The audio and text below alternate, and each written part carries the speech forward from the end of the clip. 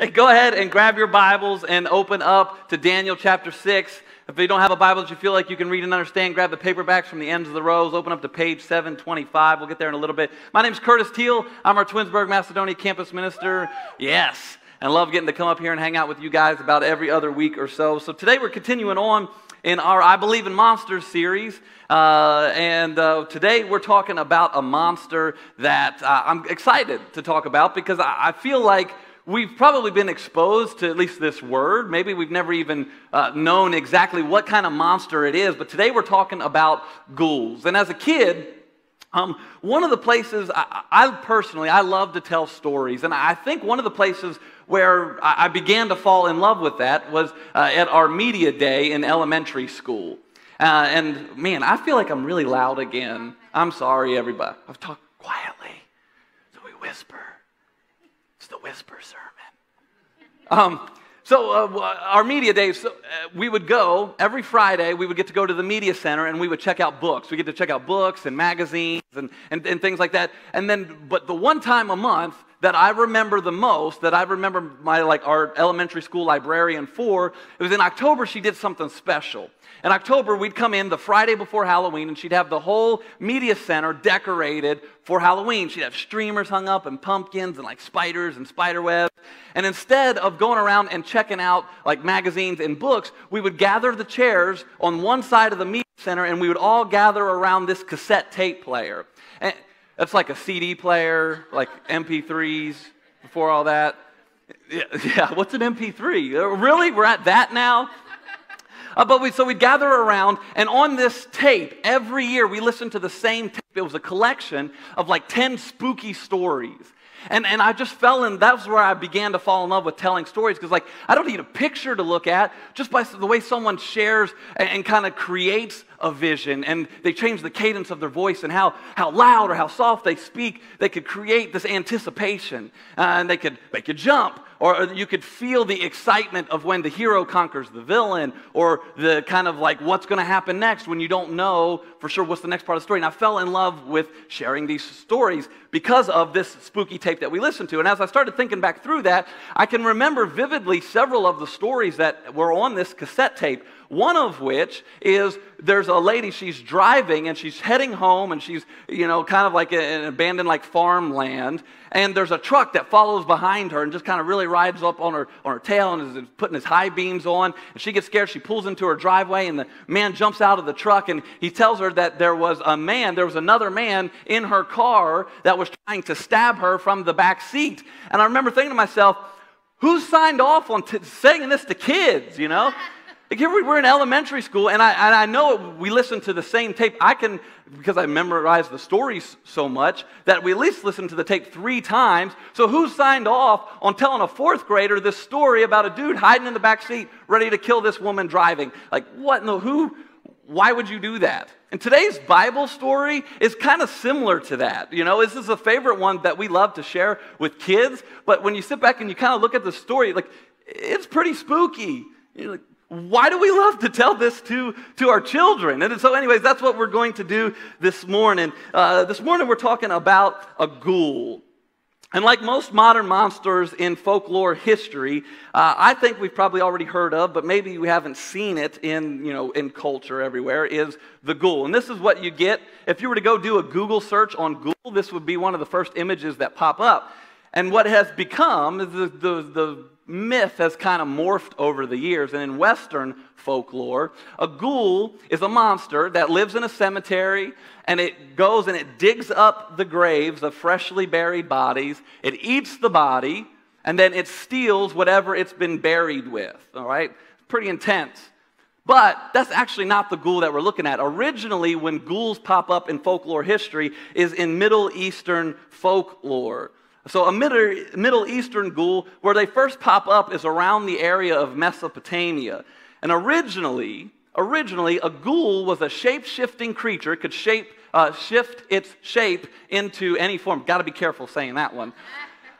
It could shapeshift into any creature, and what it would do is it would reside just kind of off an abandoned desert road. You see, because during this time period with Mesopotamia, it was kind of a big deal to travel from one place to another. It could take you often more than just one night to get to the next city or to get to the next village. And so often what you do is you load down kind of your cart, your wagon, whatever you're taking, and then you would often have to camp on the road. And so what these ghouls would do is they would reside just off the safety of the road, and they would usually try and use something attractive to try and lure you off the safe path of the road so that they then could kill you, eat you, devour you, and then they would take what's yours. And see, and if that's not bad enough, because that's pretty crazy, but if that's not bad enough, they would also then, because they were shapeshifters, shift into your form.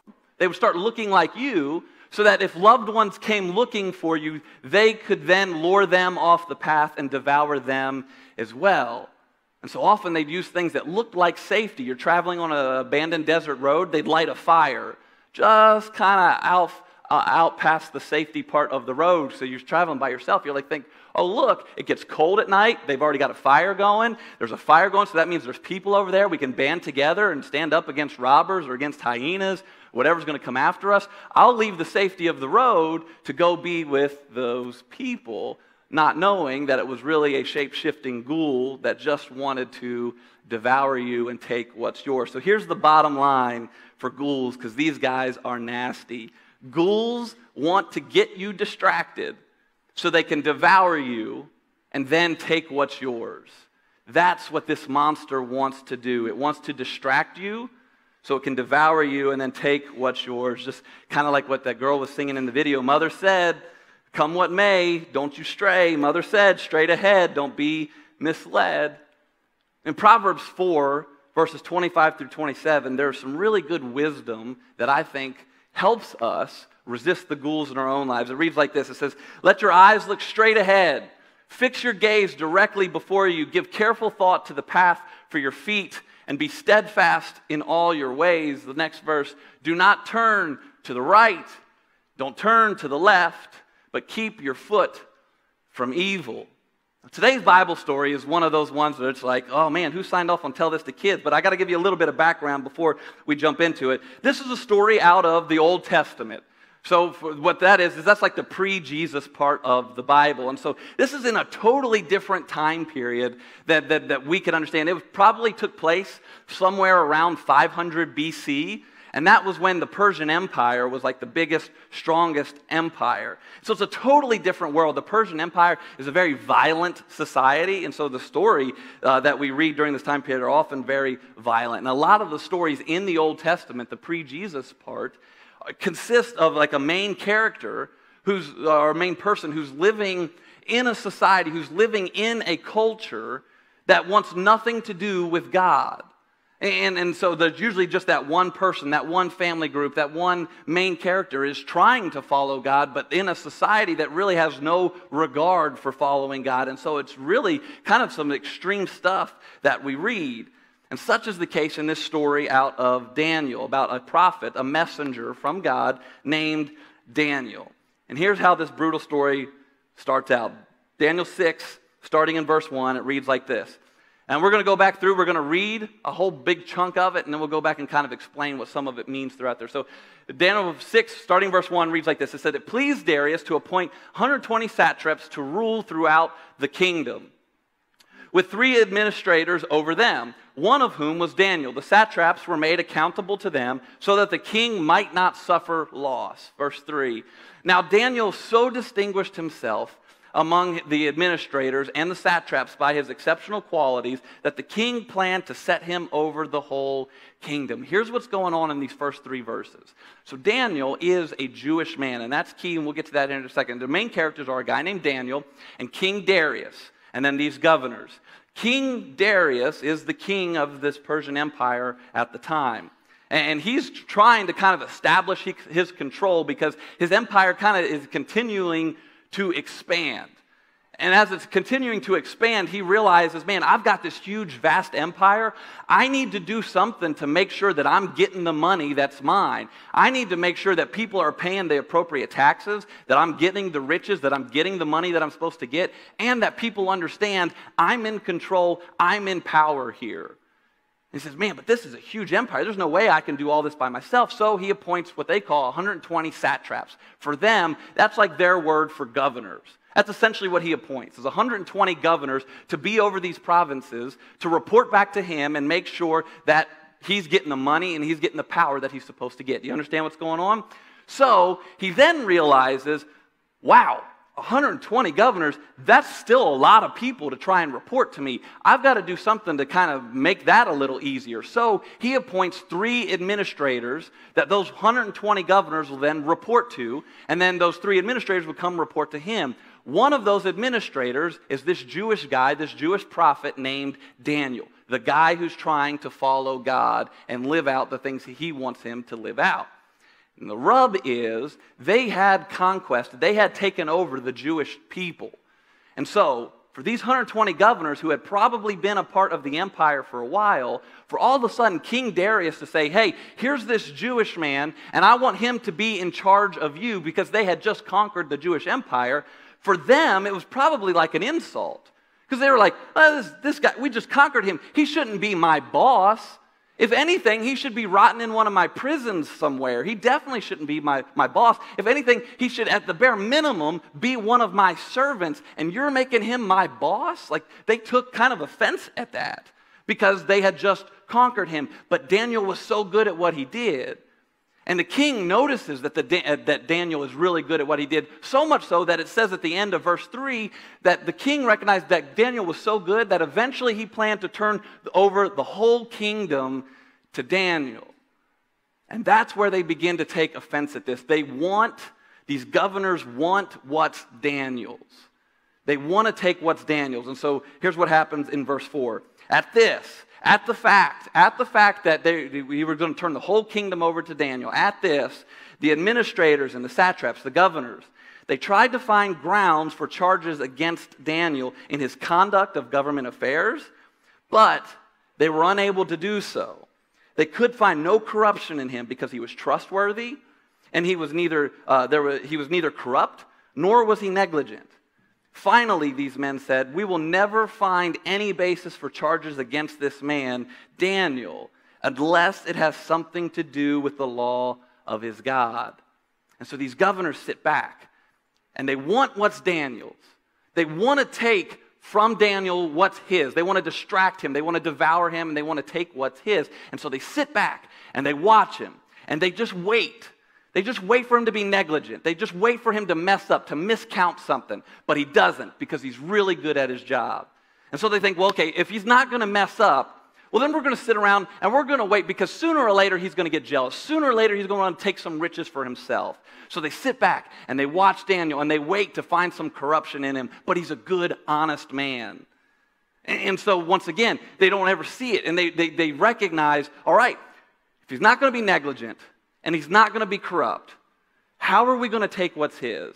The only way that we could distract him, the only way that we would be able to trip him up is if we put something in between him and his God. And so that's what they decide to do. Next, here's what happens. They go to the king, verse 6. So these administrators and satraps, they went as a group to the king, and they said, may King Darius live forever. The royal administrators, the prefects, the satraps, the advisors, and governors all have agreed that the king should issue an edict and enforce the decree that anyone who prays to any god or human being during the next 30 days, except to you, O king, your majesty, shall be thrown into the lion's den. Verse 8.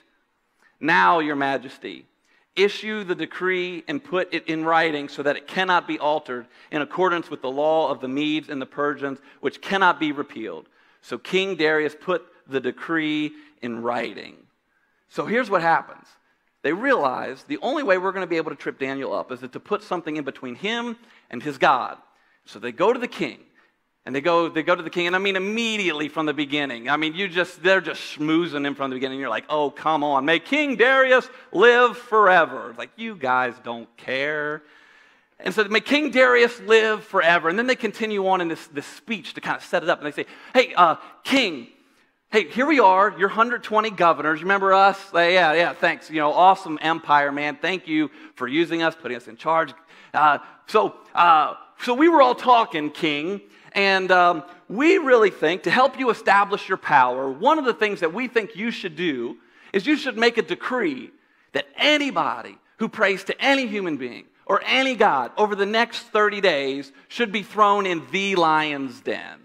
And King Darius is like, oh yeah, that sounds like a great idea. Couple really weird things. First off, the lion's den, like this is a thing, right? Like normally kings are like, off with his head, and it's done. King Darius is like, feed him to my lions. Like this is something that they do. There is the lion's den. It's not like a lion's den. Hey, let's go find a lion's den somewhere. So the lion's den. This is something that they do. And they say to King Darius, make a decree that anybody who prays will be, anyone but you, be thrown into the lion's den. It seems super evil, right? Seems maniacal, and it is. Let's call it what it is. But remember the time period in which this is going on. The kings right now, are in the business of establishing power and lording it over people. And so this is right up King Darius's alley. And so when they come and they suggest this to him, he probably spent about as much time thinking about the ins and outs of this decree as we do when we accept the terms of use on our iPhone, right? That thing could say, hey, we're going to take all your money. We would be like, yeah, but Snapchat, so, This is right up his alley. We don't read the terms of service. King Darius probably didn't read or think about, even though he really likes Daniel, didn't think about what this meant for he just heard, hey, establish your power. And he's like, yes, let's do it. So he signs it into a decree, and it becomes law. The only way they knew they could trip up Daniel was to put him in a no-win situation. He's either going to break his conviction and not pray to God, or he's going to get thrown in the lion's den. Either way, these guys win. They distract him to devour him and take what's his. And then verse 10 happens. Now, when Daniel had learned that the decree had been published, he went home to his upstairs room where the windows opened toward Jerusalem. 3 times a day he got down on his knees and he prayed, giving thanks to his God, just as he had done before. Just as he had done before. Daniel chose to stay focused. He didn't get pulled off to the right. He didn't get pulled off to the left. He kept going straight ahead. He stayed focused. He stays consistent. And he prays to God, says, just as he had always done. And then verses 11 through 16, I'm just going to kind of summarize for you. And so I don't know if all the governors go outside and they gather outside of Daniel's house, but Daniel goes upstairs, he gets down in front of his window, he kneels in the window that faces towards Jerusalem, and he prays 3 times a day, just as he had always done, and the governors watch him. It'd be kind of a weird thing, right? Look out your window, there's 120 people watching, like, is he going to do it? Is he going to do it? Is he going to do it? And he does it. And he does it. And so they all get up, and they go back to King Darius, and hey, King Darius, hey, remember a couple days ago we were all in here and we told you about establishing your power, and you're like, yeah, and so we told you to make this decree. And did you make a decree saying that nobody should pray to anybody but you over the next 30 days? And King Darius is like, I sure did. And then they were like, well, King Darius, you know that guy Daniel you like so much? Oh, yeah? Well, we just saw him praying. And King Darius gets distressed.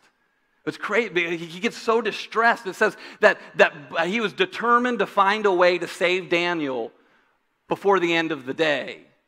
And he becomes distressed about his buddy Daniel, that Daniel's now going to be thrown in the lion's den, and he tries to find a way to save Daniel from the lion's den, but the governors remind him, King, you made this decree to establish your power. If all of a sudden you go back on that, man, all havoc's going to break loose. Like, you have to follow through, and you have to send Daniel to the lion's den. And so King Darius gives the order to throw Daniel into the lion's den. And the king had one thing to say to Daniel as he's being thrown into the den. He simply says this at the end of verse 16. King Darius says to Daniel, may your God, whom you serve continually, rescue you. And they roll a stone in front of the den, and they seal it in such a way so that they know, and the next morning when they wake up, they can tell if someone pulled that stone away so Daniel could get out, and then maybe run back in the morning before they have a chance to get there. And what I think is really interesting about the story is when you go and you read the story, like verse 18, here's what happens, verse 18. It says, the king returned to his palace. So Daniel's been thrown in the lion's den, rock's been put in front of it, it's been sealed, and he's got to make it the night. And it says this, then the king returned to his palace, and he spent the night without eating and without any entertainment being brought to him, and he could not sleep. The king is in a king's palace, in a king's bed, with a king's menu, and king's entertainment. And he's the one that has the sleepless night. Daniel is stuck in a pit that probably smells. It's dark. It's got flesh, rotting bones all around because this is something that they did apparently. And King Darius is the one who has the sleepless night. Like, to me, that's amazing. And because King Darius can't sleep, the first crack of light, he wakes up, or he gets up out of his bed, and he runs to the den, and he stands on the outside of the rock, and he shouts to Daniel, Daniel, has the God whom you serve continually been able to save you? And from the other side of the rock, Daniel yells back, yep.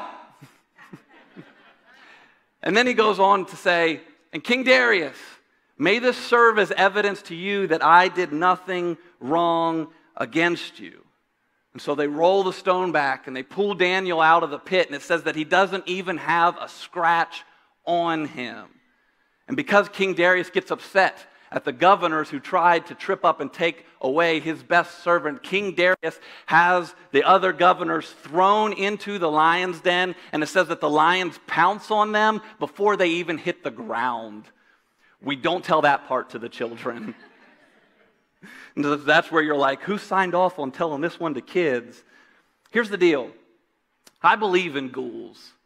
And they may not be actual mythological folklore creatures that lure you off an abandoned desert road, but there are plenty of people and things that want to distract us, to devour us, and take the good that God wants for us.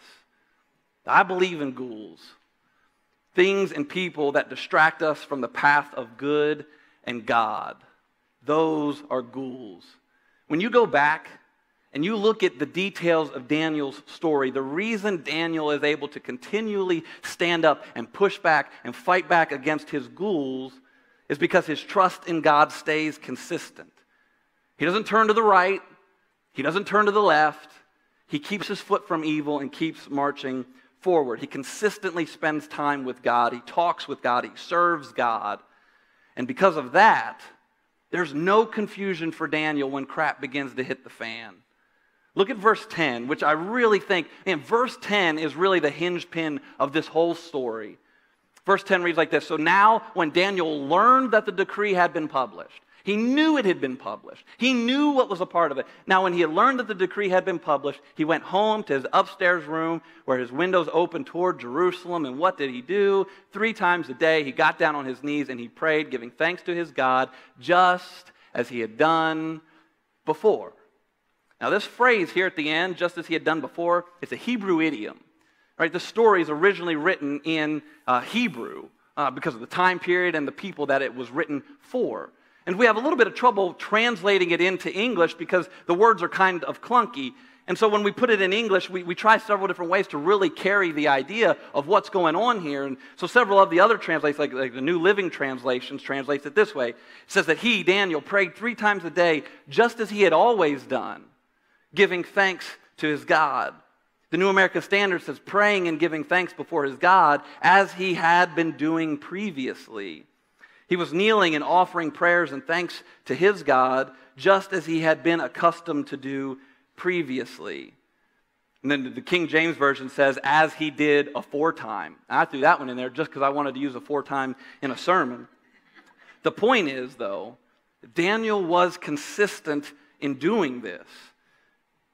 Praying, Daniel getting down in front of the window, praying 3 times, like this wasn't a one-time thing.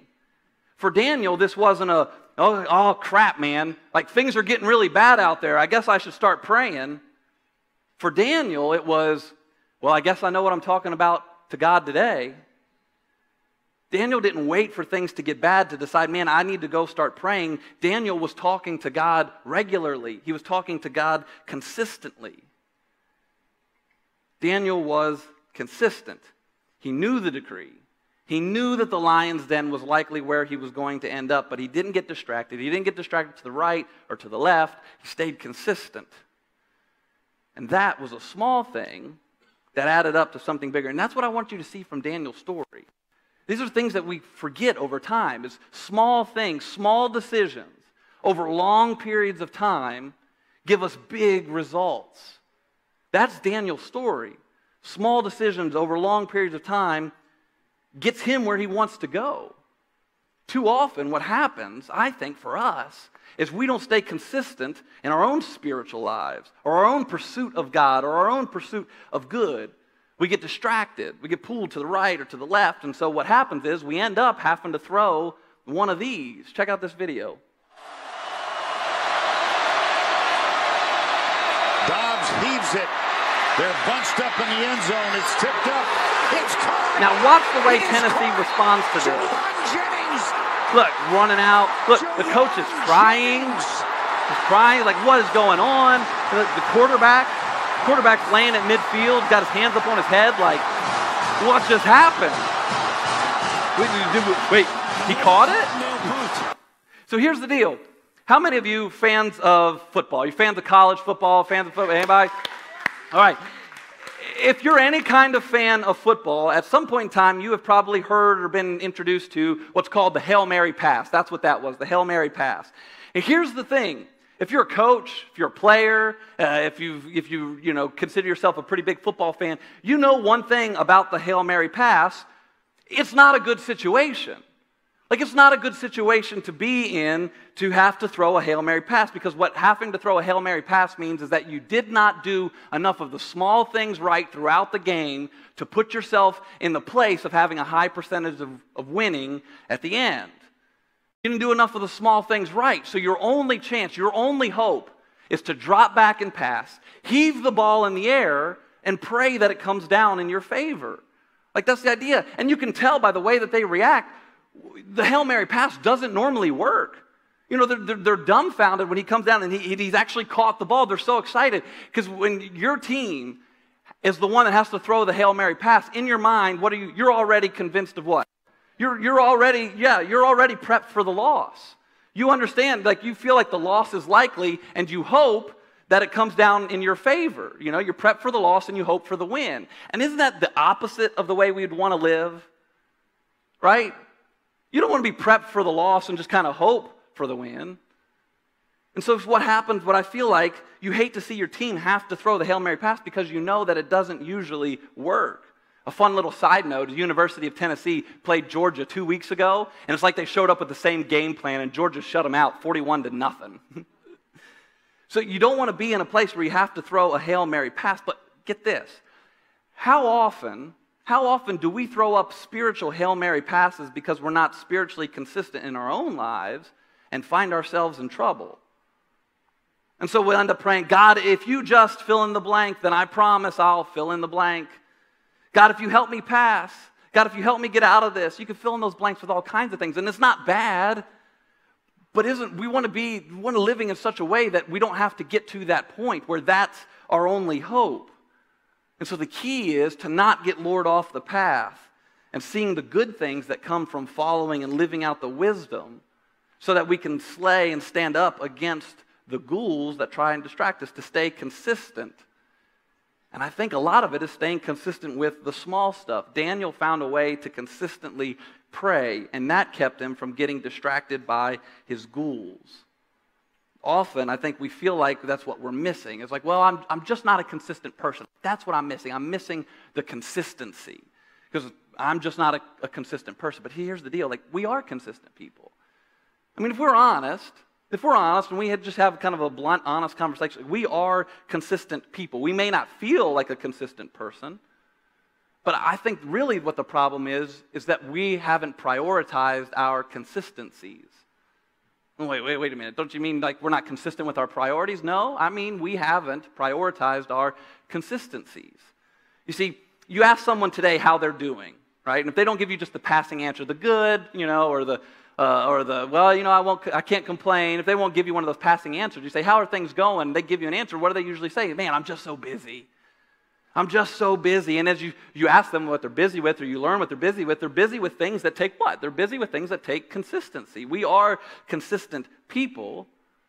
We just haven't prioritized the things that we're consistent with. But here's the deal. Our consistencies reveal our priorities. The things we're consistent with reveal what are our priority in our life. Someone who consistently goes and works out, and someone who consistently eats well, you'd say health and fitness is a priority for them, right? Someone, a coworker, who continually goes to volunteer personal development, you would say advancement in learning is a priority for them, right? We can say, man, my kids are one of the most important things in my life. They're a priority, but if I constantly spend more time at happy hour with my buddies instead of hangout time with the family, well, it's not actually a priority, right? Our consistencies reveal our priorities. If bettering your marriage is something that you want, if that's a priority that you want, maybe you need to look at your consistencies and reprioritize. Maybe we need to cut out some of the shows where we sit on a couch side by side and stare at a screen together. Cut out the shows and turn towards each other and actually have a conversation about what is and isn't going on. If you want to know the Bible better or learn more about the Bible, maybe you need to look at your consistencies and reprioritize. Set the alarm 10 minutes earlier, 15 minutes earlier. Maybe go to bed 10, 15 minutes later so that you could spend some time reading your YouVersion app on your smartphone, or reading a proverb out of the book of Proverbs in the Bible. You hear people talk about Jesus giving hope, right? Like that Jesus gives us peace. And you show up at church thinking, perhaps, maybe he does. And so you come to church once or twice, but maybe you just need to give some consistency. You go to Mo Group, where there are groups of like 6 to 12 people that meet in people's homes throughout the week, where you can get to know one another in the room and have someone to kind of help encourage you through life, or help you get better. But you got to give it some consistency to see some fruit from it. And so the question that I want you to ask, and I want you to be thinking about this week, I want you thinking about the rest of this day, is what are you consistent at? What are your consistencies? What are the things that you're going to go through this week and you know for sure you're not going to miss those things? You know that you're going to be doing them. And then the follow-up question is, what consistencies do you need to stop so you can start the ones that matter? What consistency do you need to stop so you can start a consistency with the thing you want to be a priority? And some questions to help prime that pump. What's the first thing you do in the morning? Right? So these are just questions to think about. What's the first thing you do in the morning? What's the last thing you do before you go to bed? What are the things that you do through the lulls in your day? What do you do while you're driving if you've got a long commute? If you've got a short commute, what do you do while you're driving? What do you do while you're sitting at a stoplight? Maybe that's where you can inject a new consistency so that something that you want to be a priority can actually become a priority. Daniel was consistent, and because of that, he was able to stand up to his ghouls, and Daniel was able to resist his ghouls by being intentional. He was very intentionally consistent. It said when Daniel knew that the decree was signed, he went to his room and he intentionally prayed. So the question is, what can you do intentionally to resist the distraction the ghouls are trying to get you with? What are the things that you can do intentionally to resist the distractions the ghouls are trying to get you with? Do you need to stop keeping your phone on your nightstand so in the middle of the night you're perusing things you shouldn't be? Do you need to cut out some social media for some time? Do you need to cut out some people who just want to feed the anger and not help you get better? They're just helping you get bitter and not better. Do you want to read your Bible every day? Maybe you need to set an alarm. Maybe you need to change the music that you listen to so it stops feeding that anger or that depression. Man, one of the things that a good buddy of mine, Michael Bartlett, the guy who started Collective Church, we celebrated over the last couple of weeks, one of the things he really challenged me to do a couple of weeks ago is I'm now trying intentionally to start my day with 0 screen time. I don't check my messages, I don't check social media until I spend some time in the Bible. And in the morning, I spend some quick time. in the Bible. And what I do is I read whatever date it is corresponding to the book of Proverbs. And I try and memorize the one verse that is really sticking out to me, because Proverbs is just a collection of wise sayings. And so there's always something applicable to what you're going through. And so I try and memorize the one verse that seems most applicable. And I'm trying intentionally to do that before I do any other screen time. And that wasn't so difficult at first. And then we got into postseason baseball, and now I just want to wake up and see what the scores are. But not so much anymore. Moment of silence for our Indians. Thank you. I'm on team anybody but the Yankees now. Yeah. So here's the deal. But it's a small thing, okay? I get it, man. Just starting the day without any, it's a small thing. But I'm already noticing some bigger results from it. The other thing that he challenged me to do, he said, listen to one worship song.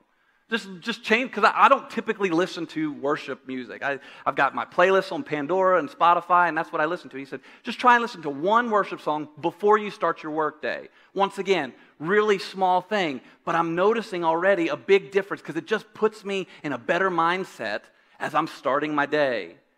Those are small things, but they're beginning to add up and make a big difference. And they're things that I can intentionally be consistent with.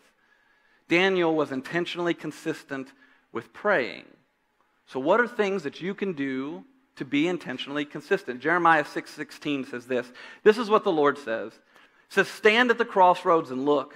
Ask for the ancient paths. Ask where the good way is and walk in it, and you will find rest for your souls. But you said, we will not walk in it.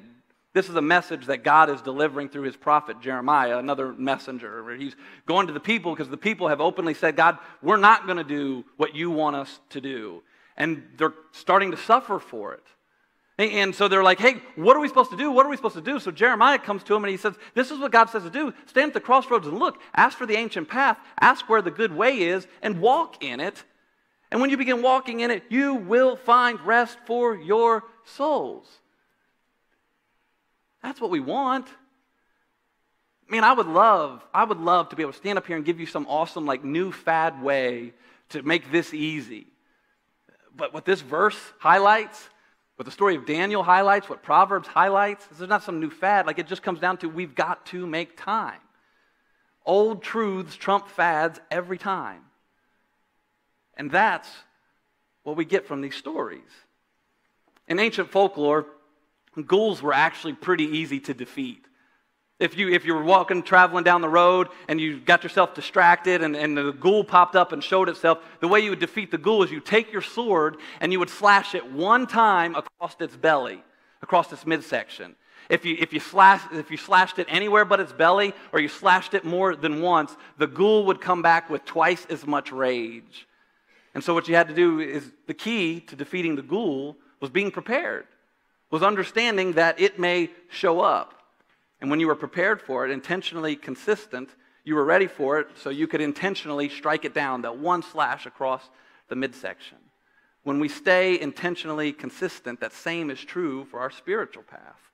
We have to intentionally and consistently spend time with God, so we won't be so easily tempted to be pulled off the path to the right or to the left. That's what I want you to wrestle through and think through. How do I need to reprioritize my consistencies so that my priority is staying on that path, is not getting distracted from the good that God wants for me? Let's pray. God, we love you. God, thanks for loving us. God, I pray that you be with us with this message this morning. God, thanks for the simple reminder that you've got a path that you want for us. God, help us to not get distracted. It's so easy to sit in here, be inspired in a moment, and then, God, the week is tough as we go through the rest of the week. But God, ask that you be with us. God, help us to find ways to intentionally be consistent. God, help us to give us wisdom as we sit down and we look at what our priorities are, the things that we're already consistent with. And God, help us to cut out the ones that are distracting us. And God, help us to replace them with the ones that will help us head in the direction that we want to head in, to where our relationship with you, our families, our work is a priority in the appropriate place. God, we love you deeply, and it's in your Son's holy and awesome name we pray.